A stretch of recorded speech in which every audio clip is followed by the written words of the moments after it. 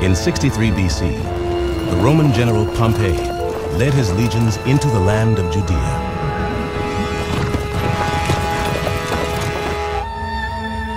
For 100 years, Judea had been an independent nation, and many Jews believed that as the chosen people of the one true God, they would remain free forever.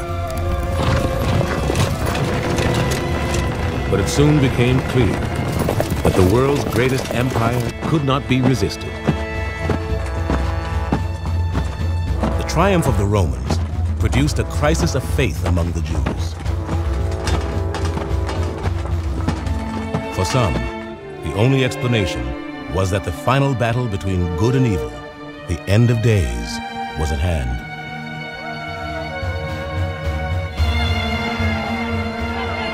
They would soon see evidence for their belief, for the years ahead in Judea would be one of the most bloody and chaotic periods in human history. This is a story of terrorists and political assassination, of brutal overlords who crucified thousands, and of the siege of Jerusalem with over 100,000 people trapped inside. But it is also the story of how, amid the chaos, two new religions began to flower. Religions that would change mankind's ideas about justice, mercy, and God.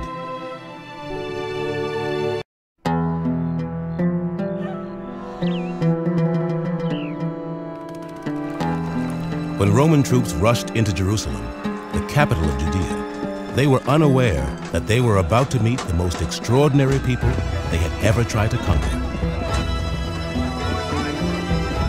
The defenders of the city retreated not to a fortress, but to the temple of their unique God to make their last stand.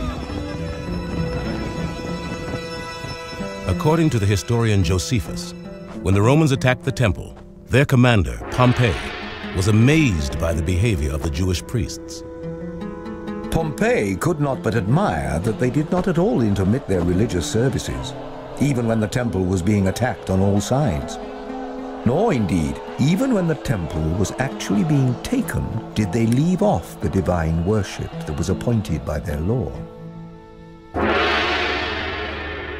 For the temple priests, performing the rituals that honored their God was more important than life itself.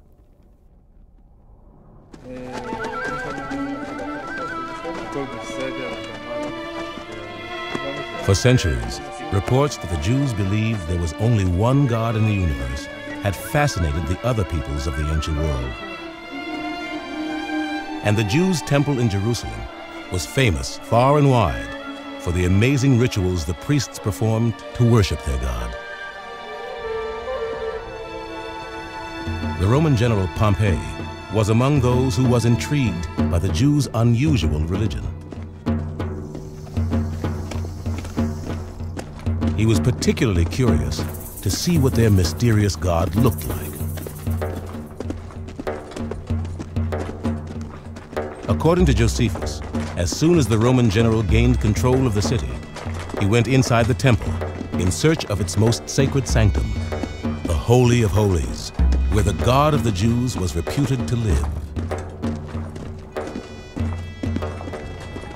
There was nothing that affected the nation in all the calamities that they were under, as that their holy place, which had hitherto been seen by none, should be laid open to strangers. For Pompey went whither it was not lawful any to enter but the high priest himself.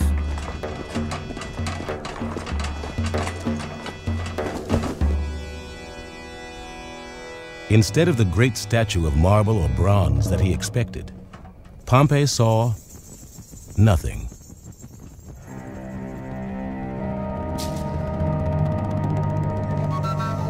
According to the Jews, their God was so great that he could not be captured by an idol or any other man-made image.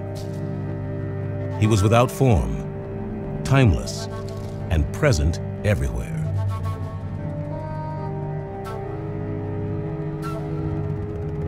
To Romans like Pompey, it was incomprehensible that the Jews would be so dedicated to the worship of a single God. Like the rest of the ancient world, the Romans had a huge pantheon of gods, but their most deeply held belief was that might made right. That conviction had won the Romans control of an enormous empire. To them, Judea was only a tiny piece in a great strategic puzzle. They needed to conquer Judea in order to gain easy access to Egypt.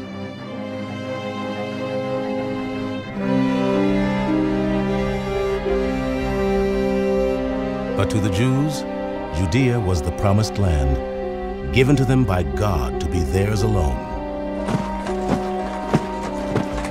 This clash of cultures between the Romans and the Jews would lead to a vicious and bloody conflict that would last 200 years. Even worse for the Jewish people, it was a conflict that would pit Jew against Jew as never before. The Romans come into power, and it stimulates an immediate debate among the Jews about whether to revolt against them or not to revolt. And effectively, from the very beginning, there were Jewish groups that basically wanted to revolt, and others which cautioned and said, well, we really don't need to go so far. So what happens is that these groups are vying with one another constantly in the period of Roman rule.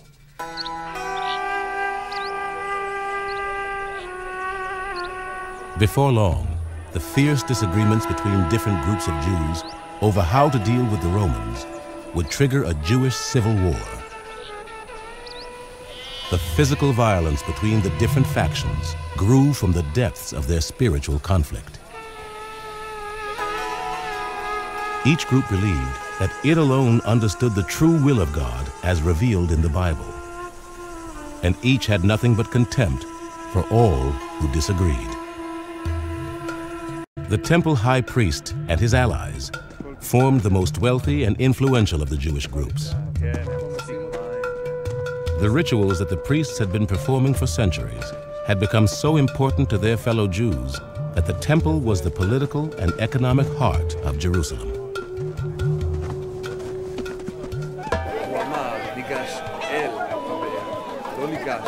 Each year, hundreds of thousands of Jewish pilgrims flooded the city's markets to buy sheep, wheat, wine, and oil to bring as offerings to the temple.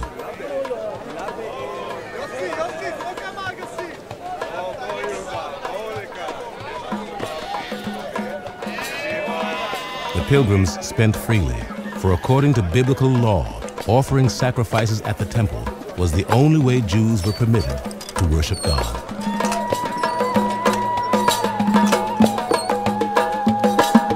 Once inside the temple, the pilgrims turned their offerings over to the priests, for they were the only ones allowed to mediate between God and mankind.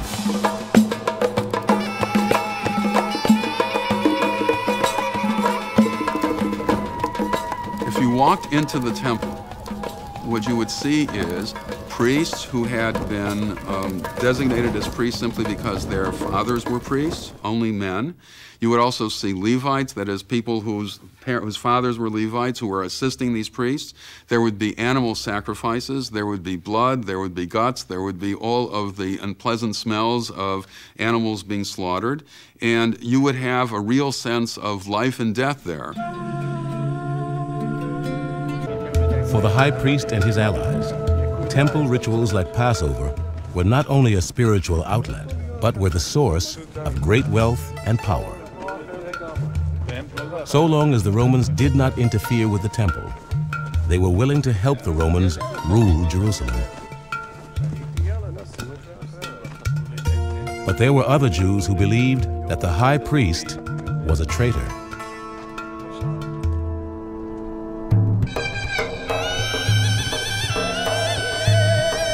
From the day the Romans took over Jerusalem, Jewish rebels began launching raids against them from mountain and desert hideouts. They believed that if they fought bravely enough, God would grant them a miraculous victory, as in the Bible stories of old. To deal with the rebels, the Romans chose a commander known both for his boundless ambition and extreme cruelty, an Arab prince named Herod. Herod is perhaps one of the most amazing characters in history. What was the guy really? First of all, they debate, was he Jewish, was he not Jewish? And his mother was actually an Arab princess, so he wasn't Jewish. Now, Herod had worked under his father in the government because Herod's father was a kind of, I don't know how to call it, almost Secretary of State, but it means head of everything. And as a result of this, Herod was involved in what we might call police actions. And of course, eventually he built up enough of a power base that he was able to make himself into king of the Jews. To many Jews, the crowning of a king who was not a descendant of David was blasphemy. And so the rebels decided to come down from the mountains and lead the people of Judea in an all-out revolt. But Herod had Rome behind him, and according to Josephus, he decided to make an example of the rebels. Whole masses were slaughtered in alleys, crowded in their houses, and even taking refuge in the temple. There was no mercy for either young or old, nor were the weakest women spared. Like madmen, they took vengeance on all ages. The last of the rebels fled to caves dug into cliffs, where they were convinced that Herod would not be able to reach them. Herod was really a ruthless guy. He would bring his soldiers to these caves where these rebels were hiding. What he used to do is he would build these kind of scaffolds, lower soldiers down. When the soldiers got down there, they would throw what amount to sort of smoke bombs or smoke grenades into these caves. And when the women and children would come to the edge of the cave, they had hooks, and they would yank these people with the hooks and just throw them to the death. Once he'd tightened his grip on the throne, Herod did the unexpected. Sensing the temple's essential role in the nation's cultural and economic life, he decided to make it into the most impressive monument on earth through a rebuilding project that required mountains of stone and gold.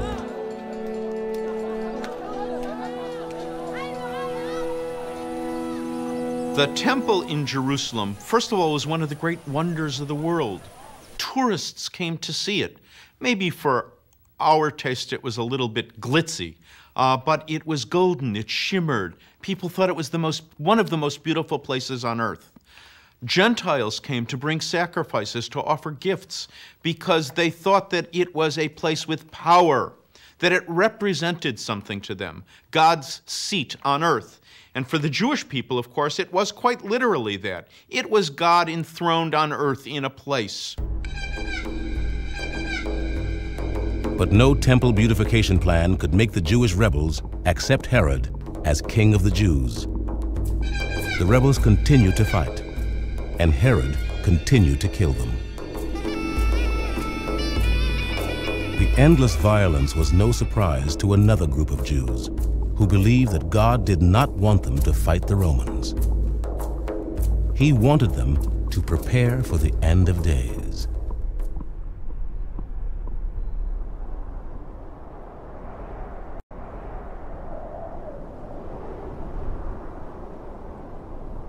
On the lifeless, heat-scorched shores of the Dead Sea lived a group of Jews called the Essenes.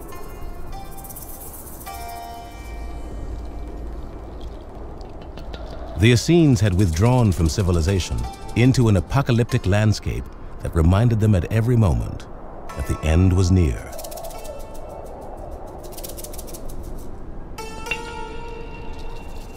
To them, that was the only possible explanation for why God had allowed the Romans to conquer Judea. There are here deep echoes from the biblical times, reminding them that this had been a land which God had given to Israel, and he had purged it of foreigners. And now here were the foreigners ruling once again. So what was to be done about this? This required some drastic new thing. So the notion arose that there must be some final act introduced by God himself through his chosen messengers or chosen community, that would make things right again. There must be an end of days. There must be a last time when all would be made right.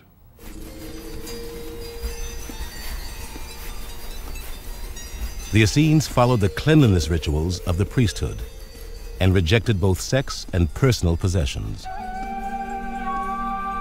They were determined to live as perfectly as humanly possible until the end came. There are about 4,000 men who live in this way and never marry wives. They teach the immortality of souls and esteem that the rewards of righteousness are to be earnestly striven for. The Essenes spent much of their time making new copies of the books of the Hebrew Bible and other sacred texts, so that their eternal wisdom would survive the final battle between good and evil. They were especially drawn to the book of Daniel, which spoke of the reward that the righteous would receive after the end of days. It will be a time of trouble, the like of which has never been since the nation came into being.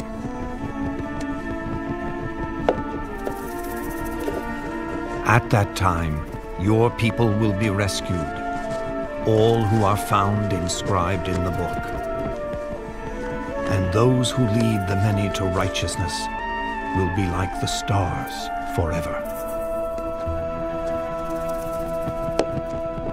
They believed that everything was preordained by God, and that when the end of days arrived, there would be a 40-year-long war between the forces of good and the forces of evil. They were the forces of good. They called themselves the sons of light. Everybody else, including the other Jews, were the forces of evil, the sons of darkness.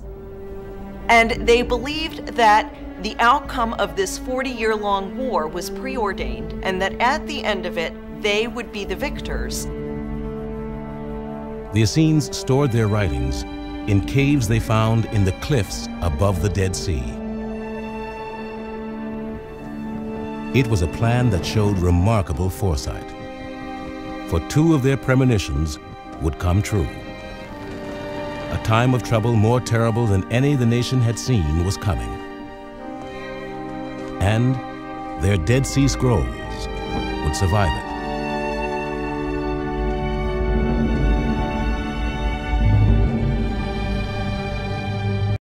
In 4 BC, Jerusalem erupted in celebration. After 40 years on the throne, King Herod was dead. Now, all of those determined to throw off Roman rule saw their chance. More and more armed groups began roaming the countryside, attacking isolated Roman garrisons and looting the caravans of merchants bound for Egypt.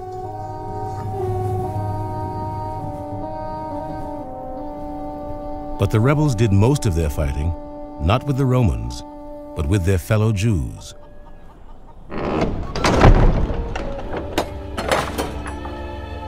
For nothing enraged the rebels more than a Jew who had abandoned Jewish traditions for Roman ones.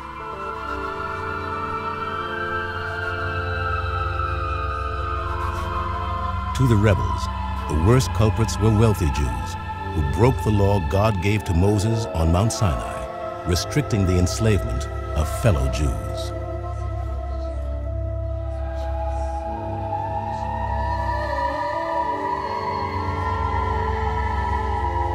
The mistreated slaves offered the rebels a perfect opportunity to add to their ranks.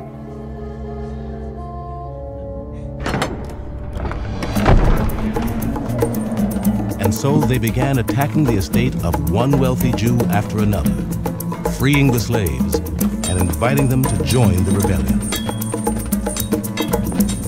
They have an unconquerable love of freedom. For them, God is the only Lord and Master. They think it little to submit to torturous forms of death and punishment of their family and friends. if only they can call no man master.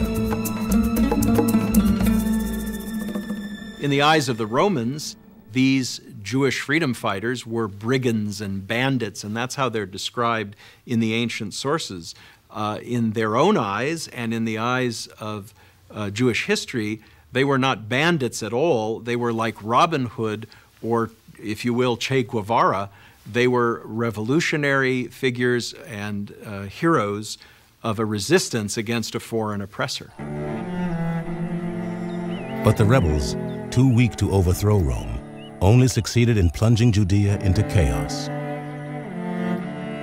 For decades, the region remained trapped in a vicious cycle of Roman repression, rebel uprisings, and civil war between Jews.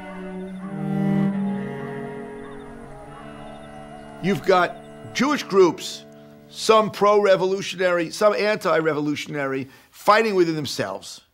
And you have at the same time Roman procurators that are rapacious, taking as much tax money as they can, and in fact not maintaining law and order. At the same time, you have Roman soldiers all over the place who have no respect for the Jews and for their religion. So the whole thing is sort of careening towards a kind of ultimate explosion. Jesus' conviction that each human being needed to strive to make the world a better place was part of a Jewish tradition that reached back to the prophets of the Hebrew Bible. The more we learn about Judaism in the first century, and especially about the variety of ways of being Jewish in the first century, the more Jewish Jesus looks. The thought that this is a world in which God will reign alone and supreme is supremely Jewish. The telling of parables in order to clarify, make his points, the very form of Jesus' rhetoric is Jewish. Like the Essenes, Jesus was deeply influenced by the prophecies in the Bible that during a period of incredible upheaval, God would redeem the world once and for all. He began to preach that the time had come. He goes around preaching that the kingdom of God is about to begin, and everyone must be ready for this kingdom of God. So he clearly is one of those eschatological prophets, those people expecting the end of days that we learn about from the Dead Sea Scrolls, that Josephus tells us about. He's part of this ferment that is that feeds off the expectation that some final act of God must set the world right again.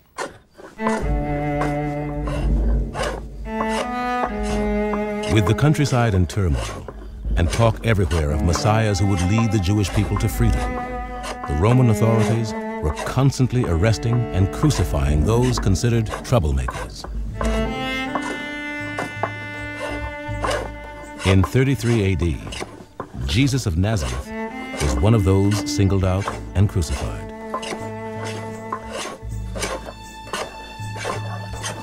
In the eyes of the Romans, he was just one more would-be Messiah who would not be leading a revolt. But Jesus' followers among the Jews believed that the kingdom of which he was speaking was not of this world, but the next. For the moment, these Jews, who would come to be called Christians, were just another of the many groups of Jews trying to understand the bloody and chaotic world of Judea in the 1st century AD.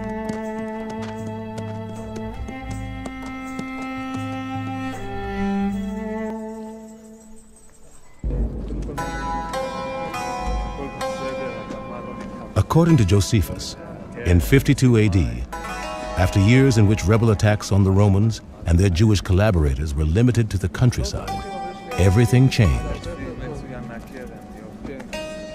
A new band of rebels arose who were determined to carry the fight to Jerusalem. There sprang up another group, which were called the Sicarii, who murdered men in the daytime and in the heart of the city. To the Sicarii, anyone who wasn't fighting the Romans was a collaborator and worthy of death. They were called the Sicarii for the long, thin daggers they used in their attacks. The Sicarii's first victim was the most prominent Jew in Jerusalem, the high priest of the temple. Then they embarked on a wave of assassinations, killing wealthy merchants throughout the city. Many were slain every day, and the fear men were in was worse than the calamity itself. For everybody expected death every hour, as men do in war. The willingness of the Sicarii and their fellow rebels to use murder to achieve their ends won them a name that would be given forever after to extremists. They were called zealots. The Zealots were one of several factions of freedom fighters who took up arms against Roman occupation and authority.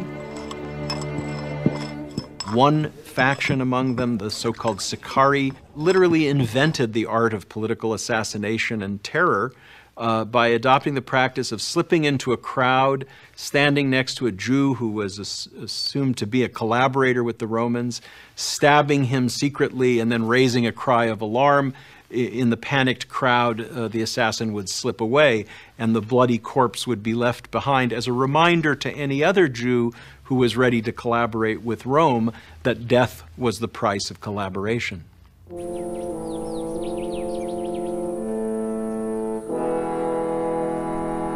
With the rebels determined to revolt, and other Jews convinced that it would be insane to rebel against Rome, the people of Jerusalem could hardly have been more divided.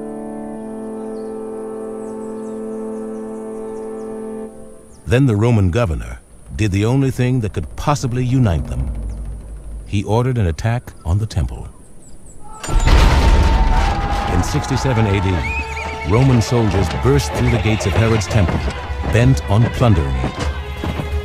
The governor was eager to steal the vast treasures of God which it held, and his soldiers killed all those they came upon as they forced their way in. Outraged at the attack on the seat of God on earth, rebels and non-rebels alike united to repel the assault.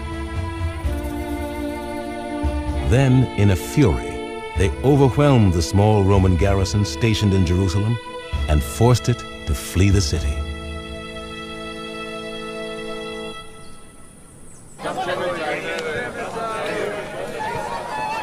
With Jerusalem suddenly free of Romans, many in the city were seized by a giddy euphoria. The Zealots' dream of an independent Judea seemed tantalizingly within their grasp.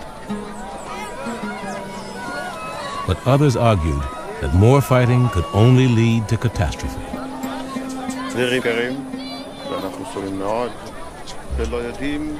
A follower of Hillel named Yochanan ben Zakkai was one of the most passionate voices for peace.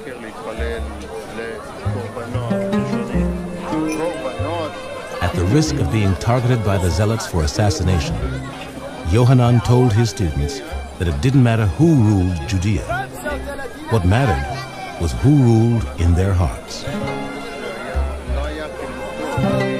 He argued that what truly pleased the Almighty was not zealotry at all, but something far simpler: the acts of mercy and compassion they showed to those around them.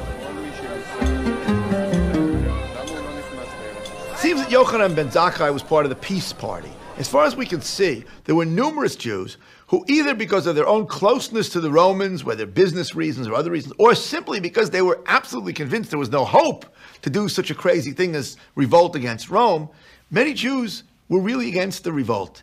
It seems that Yochanan ben Zakkai was one of those types of Jews who felt that what needed to be done was to get some form of accommodation from the Romans that would guarantee Jewish religious freedom and then leave things as they were with Roman rulers. But Jerusalem was not yet ready for Yohanan's vision of Judaism. From the steps of the temple, the Zealots made a public declaration of war against Rome. Convinced they were mad, many other Jews decided to take up arms to stop the Zealots. Fighting at this point broke out between those Jews and the rebellious Jews who had taken refuge among them, and it was house to house at some point. Different neighborhoods would belong to one party or the other party, and the streets ran with blood. After a vicious week-long civil war, the Zealots were victorious. They celebrated their victory by setting the city on fire. The Zealots set fire to the high priest's home and the palaces. Then they carried the fire to the place where the records were kept and burned the contracts it held, thereby dissolving all of their debts.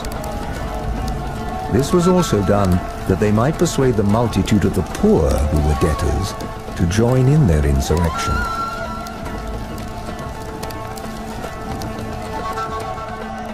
News of the Zealots' uprising against Rome soon reached the nearby city of Caesarea. Outraged, Romans and Syrians in Caesarea massacred thousands of their Jewish neighbors. In revenge, Jews throughout Judea began killing Syrians and Romans living among them. It was common to see cities filled with bodies, still lying unburied, and those of old men mixed with women and infants, all dead. The whole region was full of inexpressible calamities, while the fear was everywhere that there were even more barbarous times to come.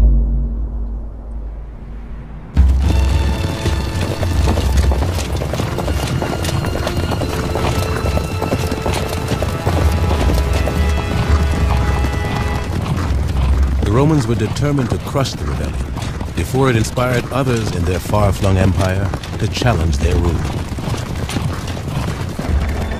They dispatched their greatest general, Vespasian, into Judea to lead an army of over 60,000 men. Vespasian marched to the city of Gadara and quickly took it, for he found it destitute of any men fit for war. He then killed all the children, the Romans having no mercy on any age whatever, and this was done out of the hatred they bore the rebels. As news of Vespasian's atrocities swept through Judea, Jews throughout the region began fleeing before his army toward Jerusalem. When the Roman army finally reached the city, Josephus estimated that more than 100,000 people were trapped inside its walls.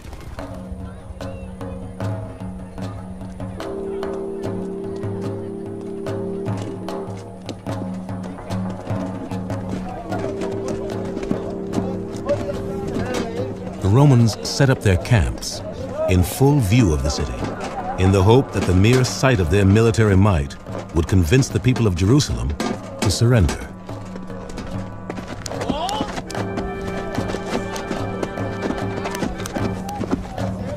Their force was composed of 3 battle-hardened legions drawn from garrisons in Rome, Egypt, and Syria. They were armed with catapults, battering rams, siege engines, the fearsome weapons of war that had helped them conquer the world from England to Persia.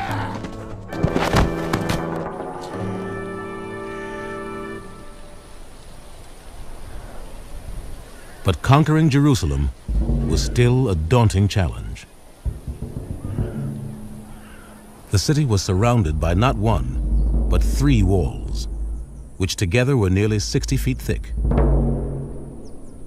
And in the center of the city, the temple with its own massive walls and towers loomed as one of the most formidable fortresses in the world. But behind those walls, there was chaos. The city of Jerusalem during the revolt was, of course, under complete siege. Food and water were not entering, and inside, all the normal governmental institutions had broken down.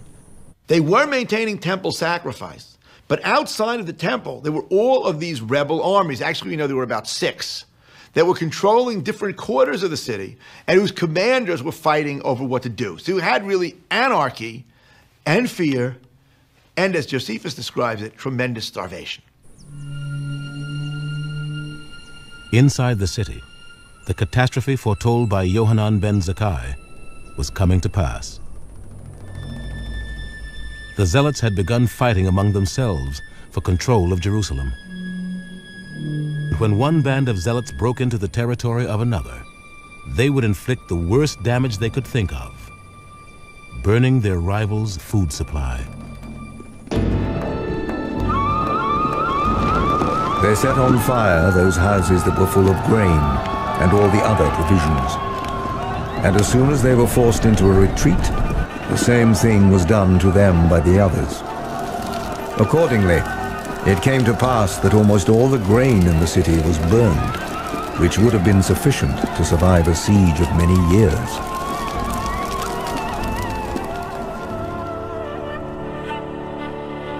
With the food supply decimated, many decided their only hope was to flee Jerusalem. But the Zealots believed God wanted the entire nation to confront the Romans as one. They issued an edict that anyone who tried to leave would be considered a traitor and executed. It's in many ways like the militarists within any society in our own time, those that are following a military mode in terms of the Islamic Jihad, or in terms of those that we saw in Bosnia.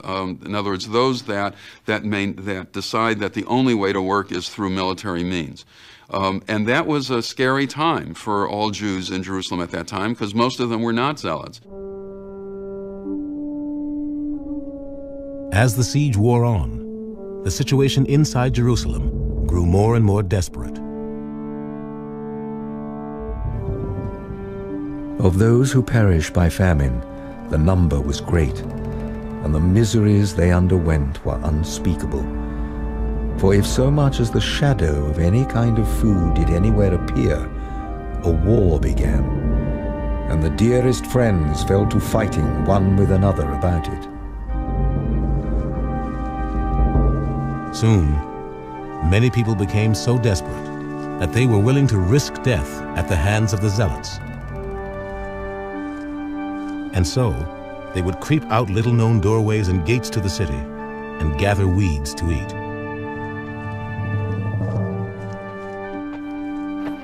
But outside the city walls, they risked capture and incredibly brutal treatment at the hands of the Roman legionnaires. The Nazi Holocaust of the 20th century has seemed to be an endless stream of ghastly stories, fiendish stories of cruelty that seems to defy the human imagination.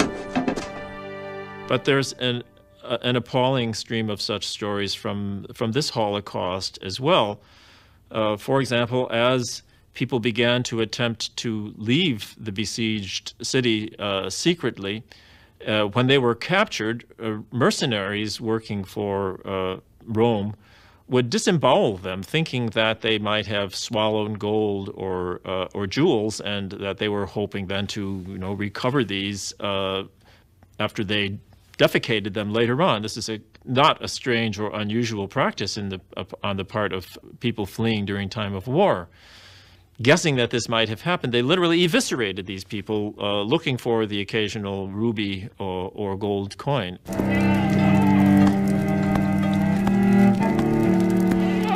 The Romans also took many of the men, women, and children they captured and crucified them. At the time of the siege of Jerusalem, thousands were crucified. The historian Josephus says that the hills around the city were deforested. So many trees were chopped down to make crosses on which to crucify Jews. Josephus also describes what I would call terror crucifixions. The city was still under siege, still holding out against the Romans, but crosses were erected on the hillsides around it so that people inside could see what awaited them if they continued their resistance.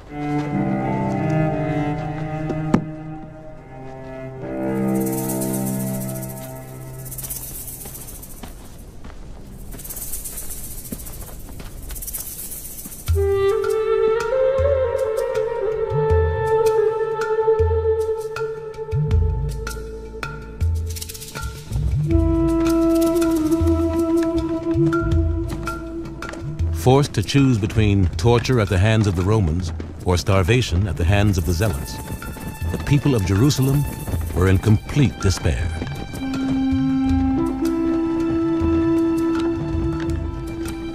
A deep silence and a kind of deadly night seized upon the city.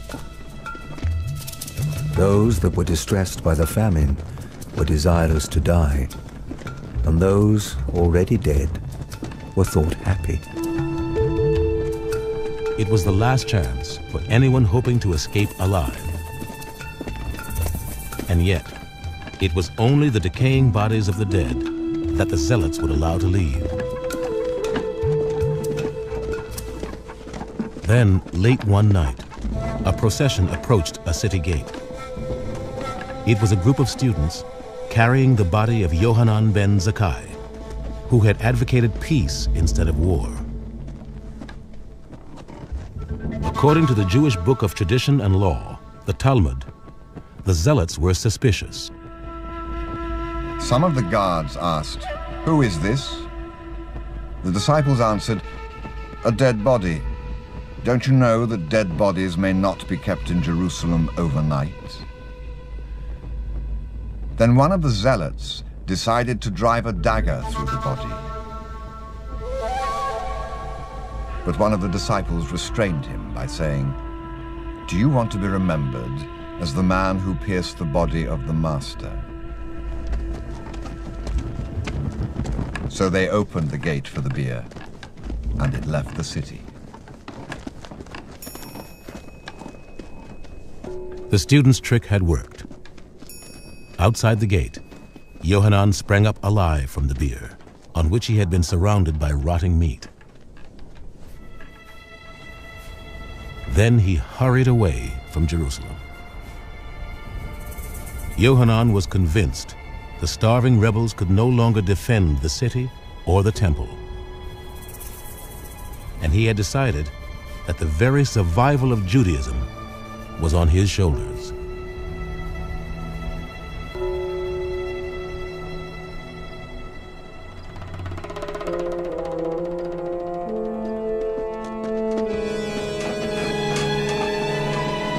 After a 4-month siege, Rome's legions finally broke through the first wall of the city.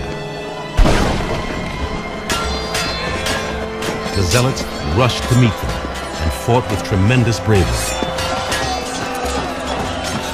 But they could not prevent the Romans from fighting their way to the heart of the city, the temple. The Romans proceeded as far as the Holy House itself. Then one of them set fire to it. Now the Jews suffered nothing to restrain their force, nor tried to save their lives, since their holy house was perishing.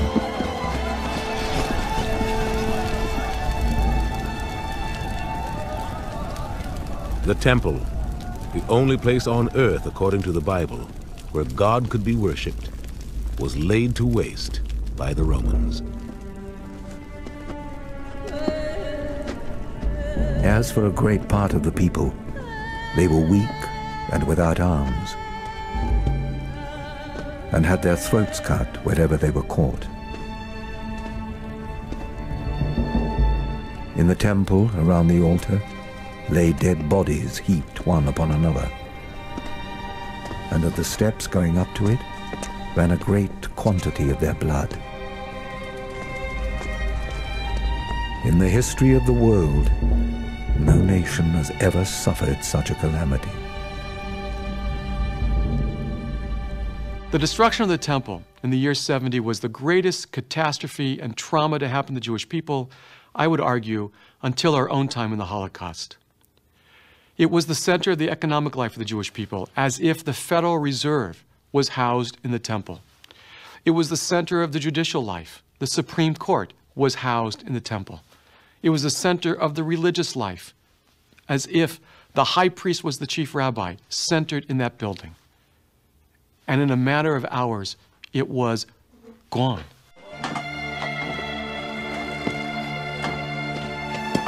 When the temple was destroyed, everything was gone.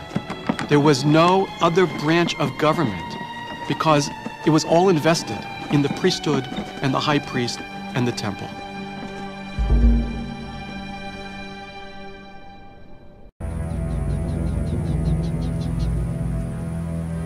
When the Romans laid waste to the temple, they destroyed far more than a building. The temple had been the economic, political, and religious heart and soul of Judea and of Judaism. The despair that filled the land after its destruction was captured by the poet Baruch. Blessed is he who was not born, or he who having been born has died. But as for us who live, woe unto us, because we see the afflictions of Zion and what has befallen Jerusalem. Do thou, O sun, withhold the light of thy rays? And do thou, O moon, extinguish the multitude of thy light? For why should light rise again where the light of Zion is darkened? Jews looking at the destroyed temple must have felt terribly, terribly depressed that their entire ability to worship God, to connect with God, had just been so severely compromised. They had been totally defeated by the Romans, many of them led off into captivity, and this was really a period of tremendous mourning and the need to begin somehow to deal with this terrible destruction. The Romans now had Jerusalem and almost all the rest of Judea under their iron fist. All except for one tiny plot of desert southeast of Jerusalem, on the shore of the Dead Sea.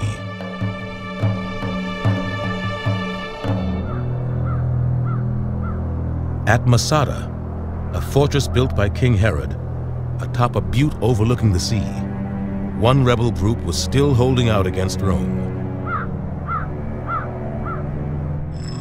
They were the Sicarii, who were named after the long, thin daggers they carried.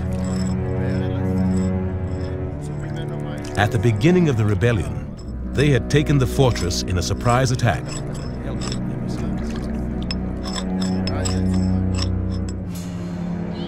Herod had designed Masada so that a small force could hold it against an enormous army. The historian Josephus described the trail that was the only way to reach the top. This trail was called the snake, as resembling that animal in its narrowness and its windings. There is also nothing but destruction in case your feet slip, for on each side there is a deep chasm. Because the snake was so narrow, a handful of Sicarii had for years been able to beat back every attack by Rome's legions. But then the Romans began to build a ramp that would enable them to reach the top of Masada.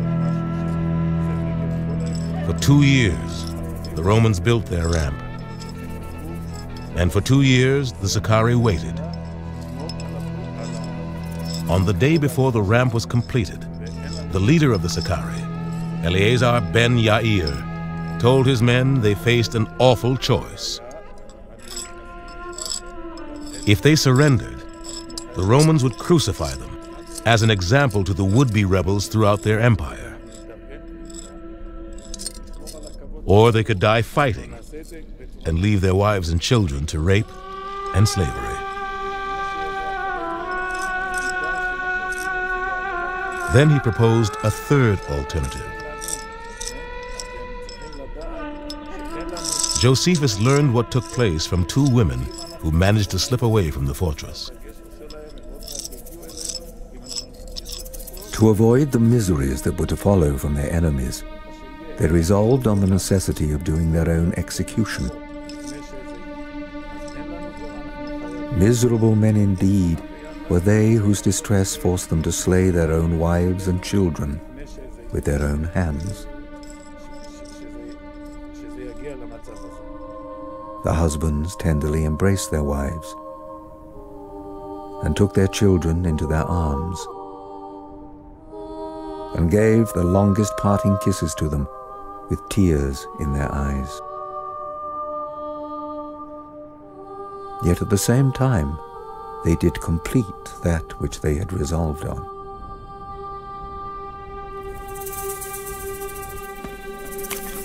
Not able to bear the grief they were under for what they had done, and esteeming it an injury to those they had killed to live even the shortest piece of time after them, they then chose 10 men by lot to slay all the rest.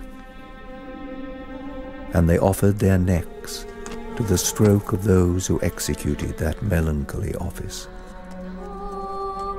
And when these 10 men had without fear killed them all, they made the same rule for casting lots for themselves, that he whose lot it was should first kill the other 9, and after all should kill himself.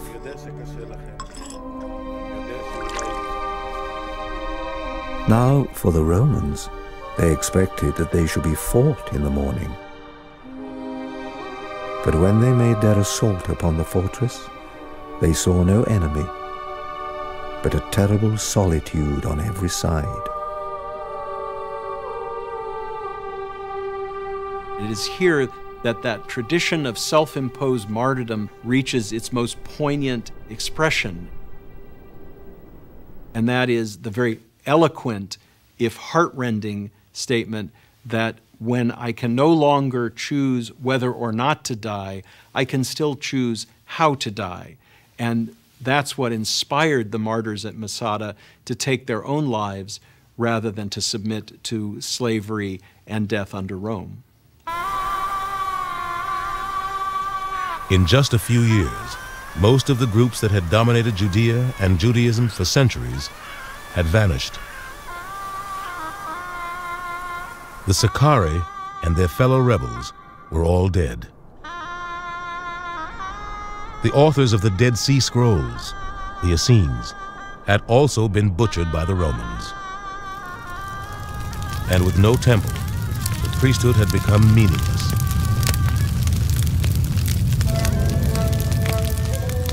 Just one group remained, the Pharisees.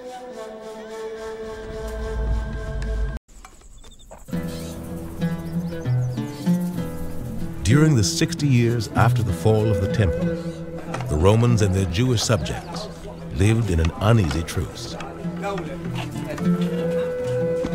Many Jews moved to the fertile area around the Sea of Galilee to try and rebuild their lives. But there were some for whom the rebuilding only brought on painful memories of the building they longed to reconstruct most, the temple. In 130 AD, anger at the Roman Emperor Hadrian for refusing to allow the rebuilding of the temple reached the boiling point. Rumors of a new revolt began to spread. Many Jews continued to consider Roman presence in the land of Israel to be illegitimate. This was the evil empire it had no business being. Clearly, however, there must have been immediate stimuli to this war, and we're not sure what they were. According to the Roman historian Cassius Dio, it was Hadrian's attempt at building a pagan city in Jerusalem to be called Aelia Capitolina that threw, as it were, the Jews over the edge and into the abyss of military uprising. Another Roman source claims that it was an attempt by Hadrian to prohibit circumcision of Jewish children.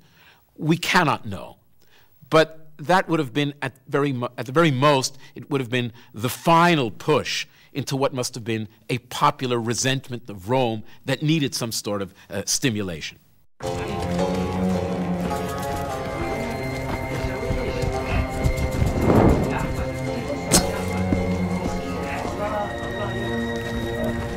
The rebellion began among a band of outlaws living in the countryside.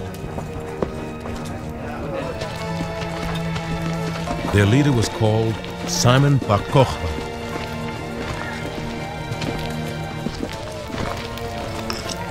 The Romans had long considered bar Kokhba merely a thief. But to many of his fellow Jews, he was another in a long line of freedom fighters who had refused to accept Roman rule. Bar Kokhba was a Jew like the Zealots, like the defenders of Masada, who was willing to take up arms against Roman occupation and was willing to fight for Jewish sovereignty and, in fact, for a limited period of time, achieved sovereignty. We can hold in our hands the coinage that Bar Kokhba issued in his own kingdom, the last kingdom of Jewish sovereignty for another 2,000 years.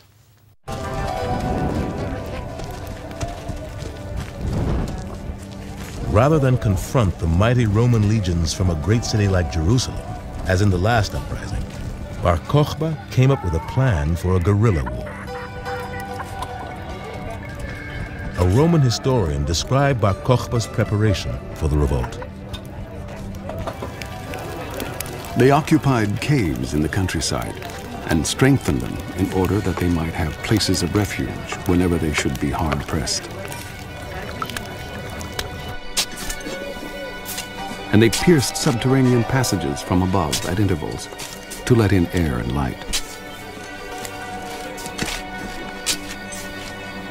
As plans for a rebellion began to leak out, rumors raced through the region that Bar Kokhba was the messianic leader foretold in the Bible, who would lead the Jewish people to freedom.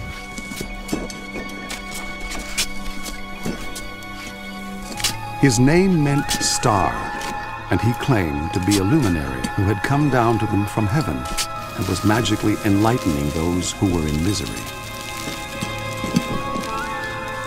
Simeon bar Kokhba, as we now know his name to have really been, is called Bar Kokhba, son of a star, because there was a prophecy in the Bible that spoke of a star as a symbolic name for a messianic figure. Now this fellow Bar Kokhba was a tremendous military leader who between 132 to 5 almost kicked the Romans out of Judea, and in fact caused many, many Roman soldiers to be killed in the prolonged battles of the revolt that he had brought into being. But the key point to realize is that the Bar Kokhba revolt was a messianic revolt in which people entered into the revolt believing firmly that the Messiah would come if they would be victorious.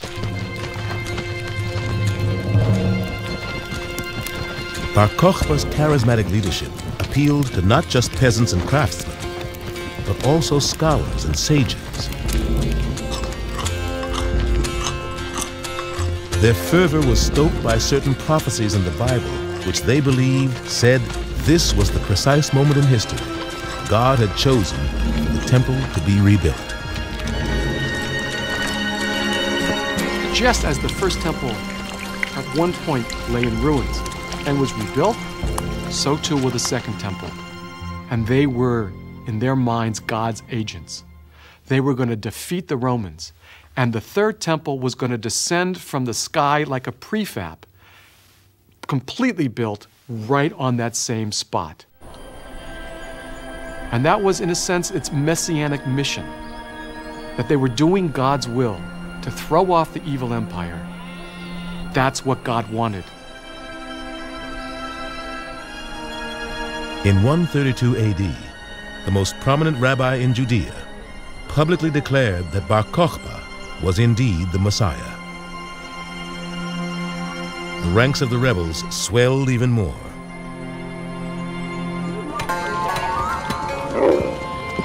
With hundreds of thousands now ready to follow him, Bar Kokhba nevertheless remained patient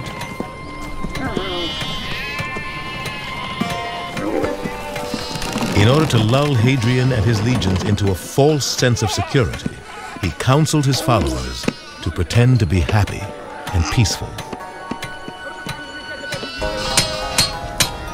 So long indeed as Hadrian was close by in Egypt, the Jews remained quiet.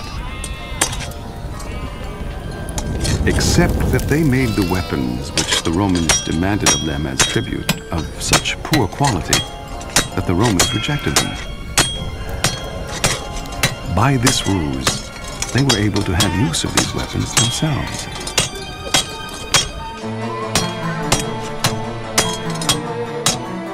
In a strategic masterstroke, Bar Kokhba bided his time until Hadrian was well on his way back to Rome. Then, suddenly, he launched the revolt. In the early days of the rebellion, the rebels inflicted tens of thousands of casualties on the Romans. In the ancient world, Jews were not known as bookish and prayerful and pious. They were known as ruthless and ferocious fighters. They were highly prized as mercenary soldiers, and they showed in the uprising against Rome exactly how effective they were on the field of battle. The stunning success of the rebels forced the Romans to withdraw from the region. Bar Kokhba then declared Judea to be an independent kingdom.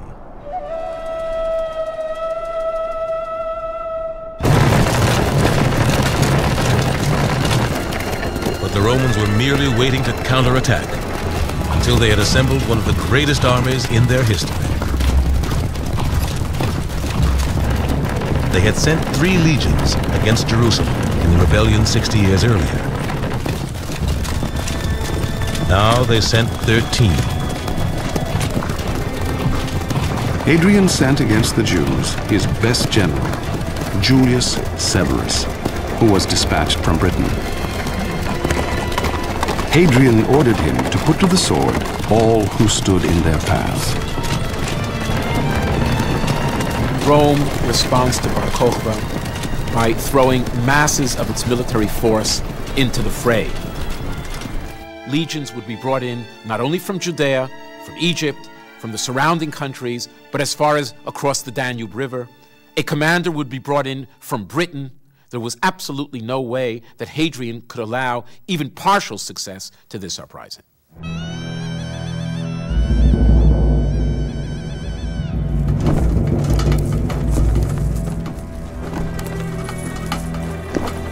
Severus did not venture to attack his opponents in the open, in view of their numbers and their desperation. Instead, he isolated them in small groups.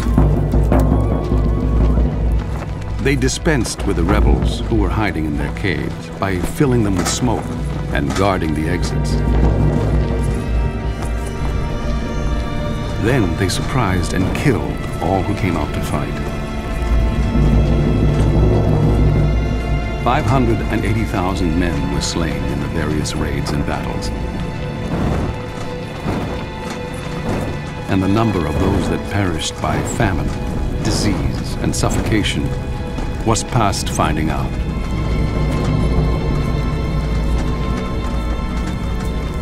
With the rebellion crushed, the people of Judea faced even worse retribution from the Romans than after the uprising 60 years earlier. For the Romans now set themselves the goal of wiping the Jews from Judea. The Bar Kokhba rebellion was known really as the most disastrous single event that ever happened to the Jewish people before the Holocaust. In fact, when we look at the 3 literary accounts, we find that they all agree. Nearly 600,000 Jews were killed. Over 900 Jewish villages were destroyed. And for one small moment in Jewish history, again, it looked like Jewish history might have been over. In the aftermath of the uprising, the Romans changed the name of the region from Judea to Palestine. Then they banned all Jews from Jerusalem. The emperor then commanded by legal decree that the whole nation of the Jews should be forcibly removed from the district round Jerusalem, so that not even from a distance could they see their ancestral home. Thus the city came to be bereft of the nation of the Jews, and in honor of the emperor Aelius Hadrian, the name of the city became Aelia.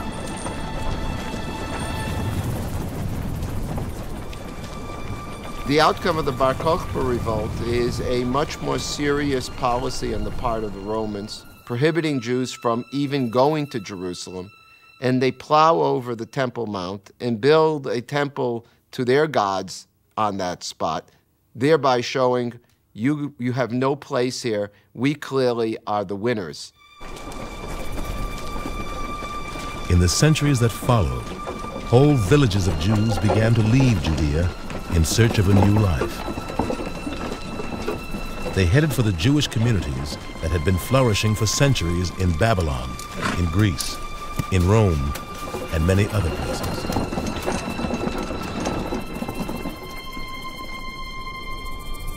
But in their new homes, they would soon face a challenge to their survival, every bit as daunting as the Romans. There's nothing like a voice from heaven to clarify ambiguity. And in the confusing political situation Constantine finds himself in, he and the bishops who are working with him clear up some of the political ambiguity by beginning to talk about voices from heaven or signs from heaven, which at crucial moments in Constantine's political career have indicated who heaven wants to be emperor. For Jews throughout the empire, the new emperor's alliance with Christianity would prove disastrous. The bishops who allied themselves with Constantine were part of the one branch of Christianity that was hostile toward Jews. One edge of Gentile Christian culture itself becomes extremely anti-Jewish. And unfortunately, for later history, that particular edge of Gentile Christianity wins the patronage of the Roman Empire. The anti-Jewish Christian bishops became determined to stamp out the friendship that many Christians felt toward Judaism. Take John Chrysostom, one of the great preachers of the 4th century. He had trouble because people in his congregation thought that the festivals of the Jews were ever so much more interesting than the things that the church put on, and so they would trot off during the high holy days to visit the synagogues. This infuriated John, so he preached a series of 8 sermons against the Judaizers, in which he first, as far as I know, coined the term the Christ killers in order to label those people that he didn't want his congregation associating with. Obviously, this term then is going to have very fateful after effects in the history of Christian anti-Judaism.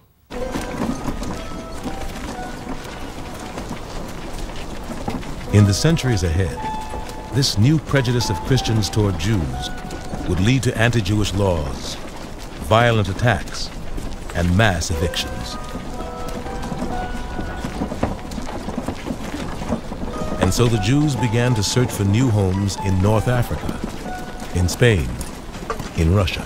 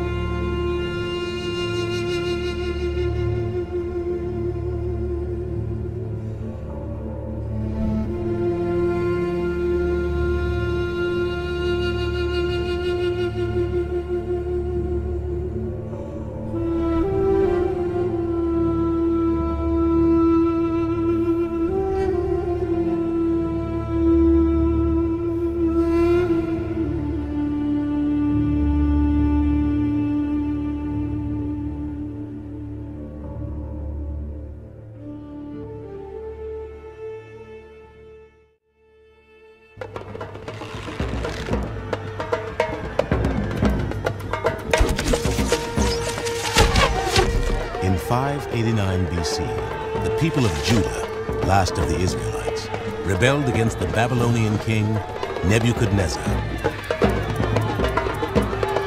He responded by ordering his troops to lay waste to Jerusalem and destroy the Judeans' most precious possession, the Temple of Solomon. Then Nebuchadnezzar ordered that the king of Judah should watch his sons be put to death as a sign to all that his royal line had come to an end.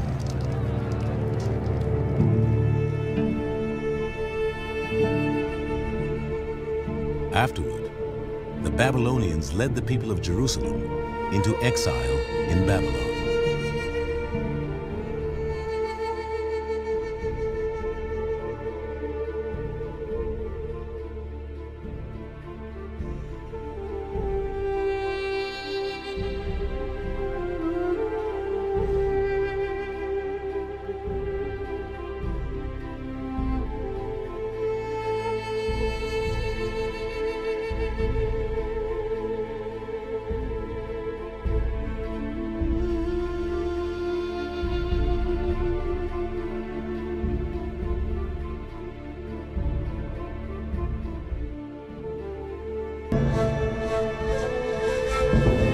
In 538 BC, the Persians conquered Babylon. Then the Persian king freed all of the Babylonians' captives. One people he encouraged to return home were the Judeans.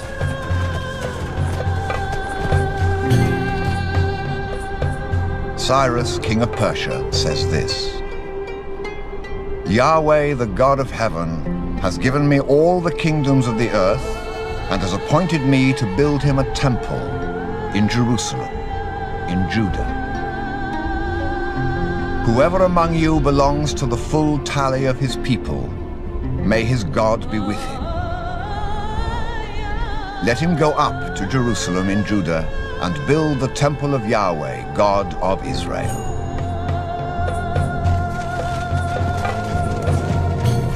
But returning to a land their grandparents had left decades before was a daunting challenge. And many Jews who had made successful lives for themselves remained in Babylon.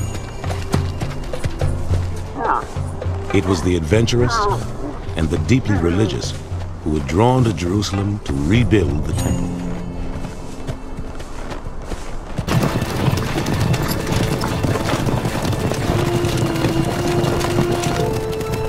In the 4th century BC, a remarkable people invaded the Middle East. They were the Greeks. Led by one of the greatest generals in history, Alexander the Great, the Greeks would conquer the world, from Greece to India. But there was far more to the Greeks than military prowess. The Greeks had created the most sophisticated civilization the world had ever seen. Their magnificent art was inspired by a reverence for the human body, which also found its expression in the athletic feats on display in their Olympic Games. But the Greeks also revered the mind. And their greatest thinkers were responsible for the flowering of philosophy, science, and mathematics. As a result, Hellenic architecture, politics, and economics were centuries ahead of the other peoples of the world.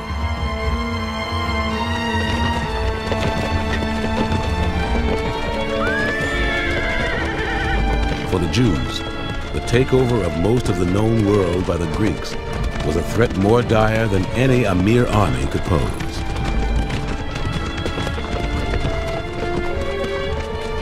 When the Greek world expanded ever eastward, ultimately the Jews of the land of Israel found themselves almost literally smack in the middle of the Hellenistic Empire.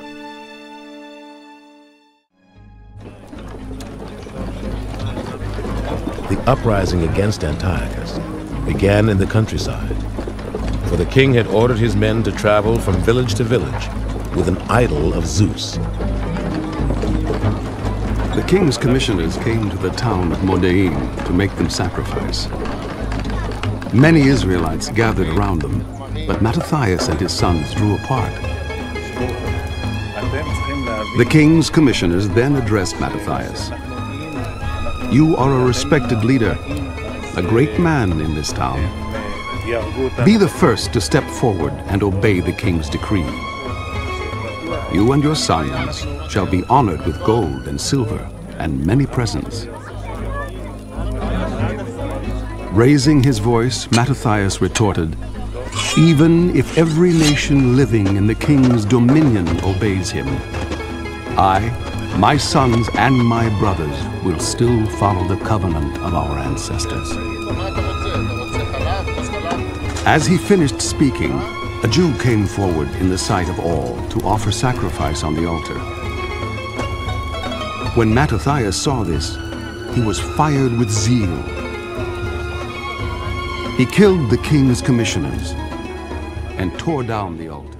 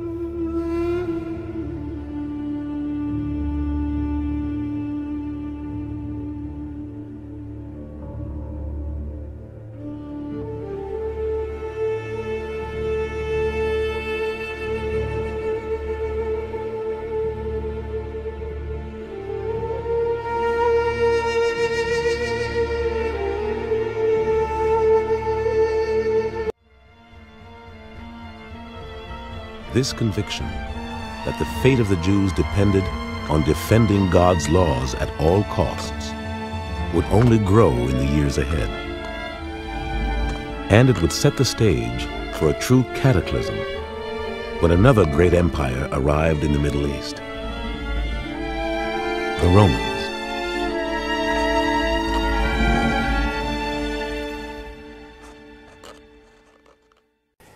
It's a dangerous position to be in. They are smack in the center. They're the hinge of the three great continents, the known continents of the time: Africa, Europe, Asia.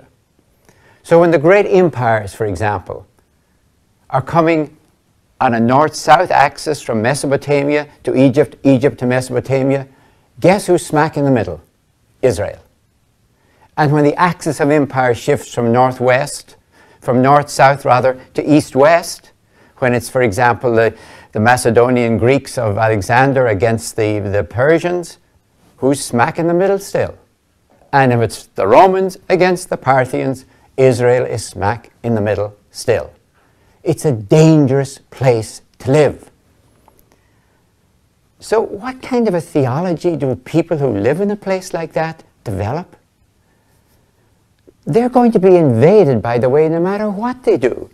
And it's a bad theology to tell them that invasion is a punishment for their sins. No wonder the Bible is filled with people crying out for mercy. They're going to be invaded. If they spend their lives on their knees praying, they'll be invaded.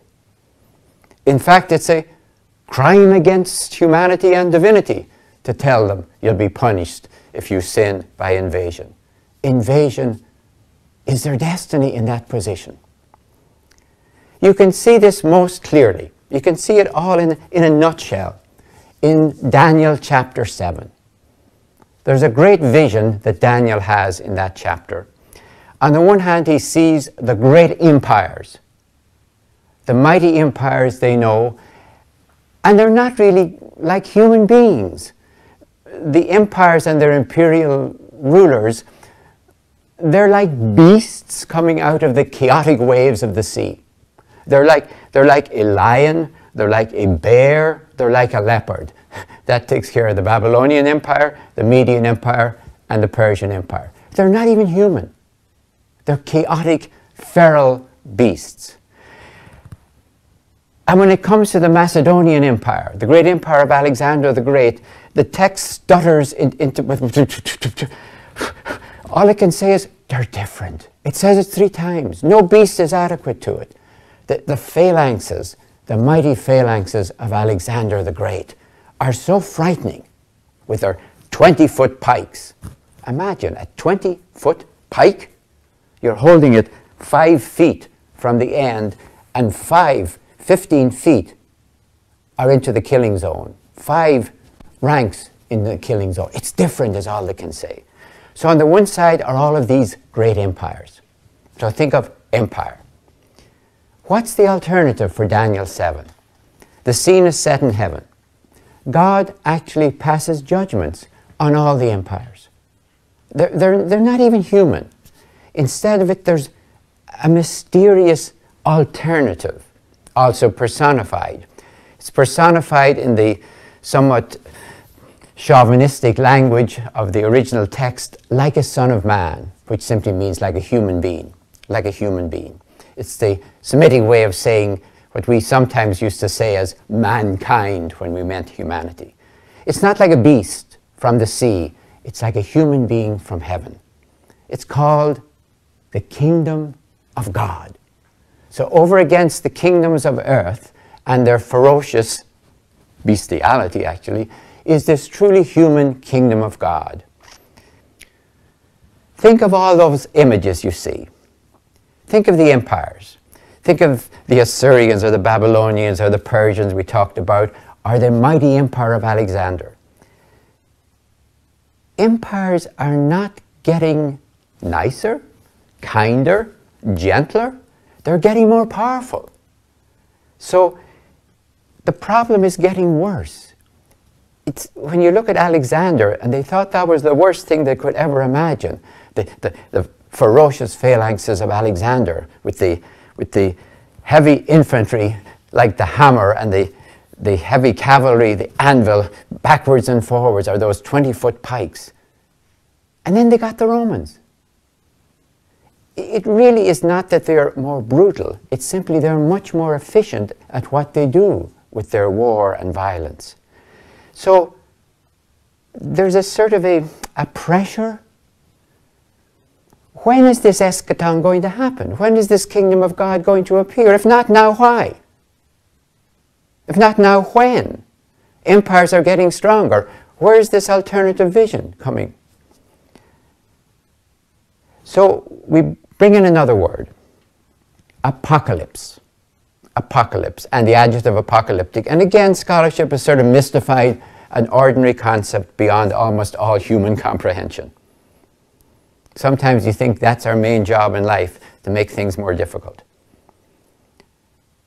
Apocalypse is a Greek word, again, that simply means revelation. So, apocalyptic eschatology.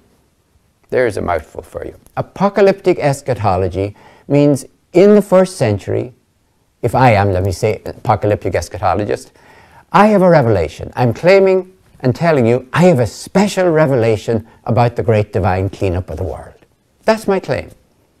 So apocalypse could mean any sort of a revelation in itself, but in the pressure cooker of the first century, with the Roman Empire taking over the world, as it were, apocalyptic eschatology meant I have a revelation about the great divine cleanup. And if you say, well, what's your revelation?